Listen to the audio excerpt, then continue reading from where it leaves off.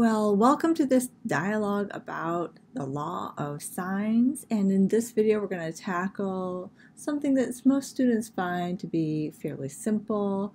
And it's going to be just an introduction to the law of sines and when do we use it. So I hope that you find it simple as well.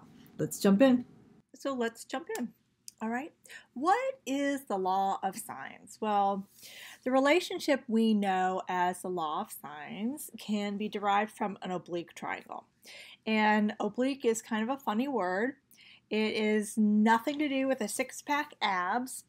It really just means a triangle that does not have a right angle. Okay.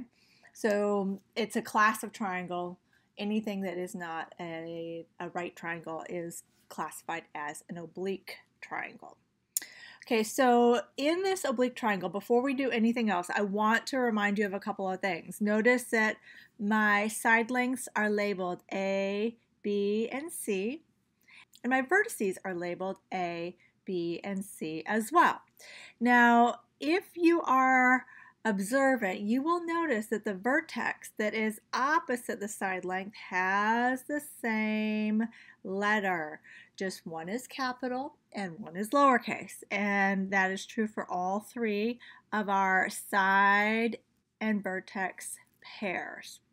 And that is convention. Even if it is not labeled that way, you can make that assumption.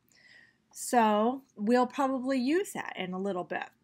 Now with this oblique triangle, we are going to actually drop an altitude.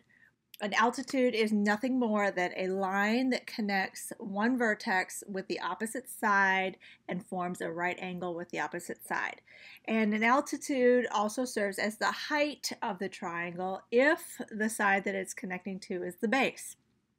Okay, so let's focus on the right triangle that occurs on the left. Okay, and I'm talking about this triangle in orange. Okay, if I'm looking at that triangle, what can you say about the sine of angle A? Sine of angle A. I think you should be able to say that that's the opposite side over the adjacent side, or H over B. And if the sine of A is side H over side B, I can go and solve for the height of the triangle by saying that that is B times the sine of angle A. Okay, now let's put that right triangle away and look at the other right triangle that's formed, the right triangle that's on the right. Is that a right triangle squared? I don't know, the right triangle on the right. Okay, that's silly math humor, but you know. Okay, so in this case, we're going to focus on this blue right triangle. We know it's a right triangle because of this notation. Even though it's on the outside, that means that this is a right angle as well. And in this case, we're going to say, all right, what can you say about the sine of angle B? And if you're looking at that carefully, you should be able to say that the sine of angle B is H over A, or opposite over hypotenuse. Okay? And so in this case, we'll go ahead and solve for the height by saying H is equal to A times the sine of angle B. Now notice that when I did this, I ended up with two different expressions that are both equal to the height. And that's useful because now I can set those expressions equal to each other. Okay, so now if they're equal to each other, I can manipulate them a little bit, and that manipulation is going to lead us to the law of sines. First thing I want to do is isolate the side length B on the left-hand side. So I'm going to multiply both sides of the equation by 1 over the sine of angle A. Okay, and when I do that, notice that this sine of angle A and this sine of angle A will cancel each other out. So the left-hand side will just be B, and the right-hand side will be A times sine of angle B all over sine of angle A. All right, so now let's multiply both sides by 1 over the sine of angle B.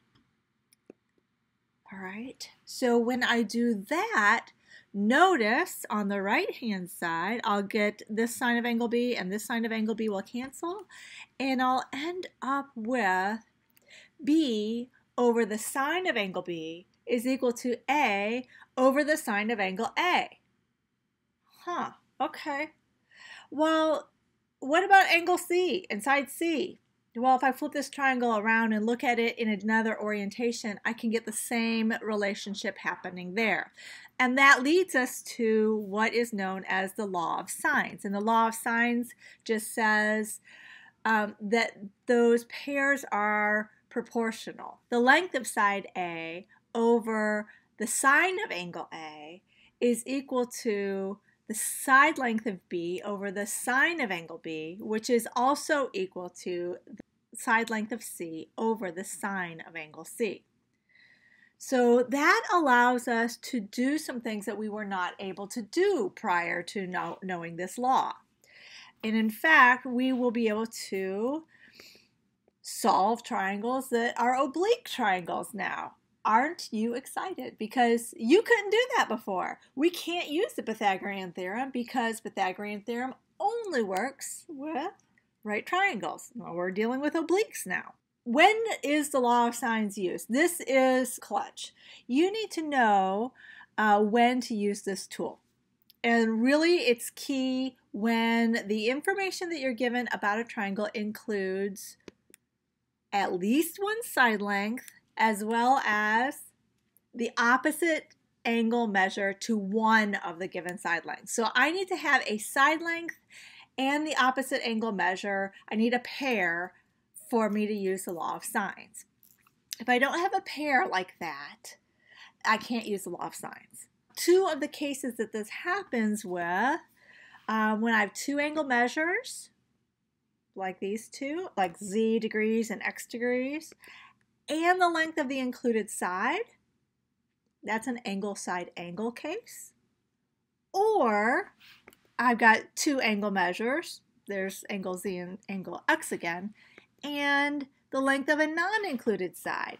Now, if this side is the included side, then the non-included side could either be this side or that side. And in either case, this is considered an angle-angle side triangle. Okay, and there is one other case where we might use the law of sines as well, but that's going to be tackled in the next video. And that's when you have a side-side angle situation. And we'll talk about that next. We're not going to get there quite yet. So let's give it a shot.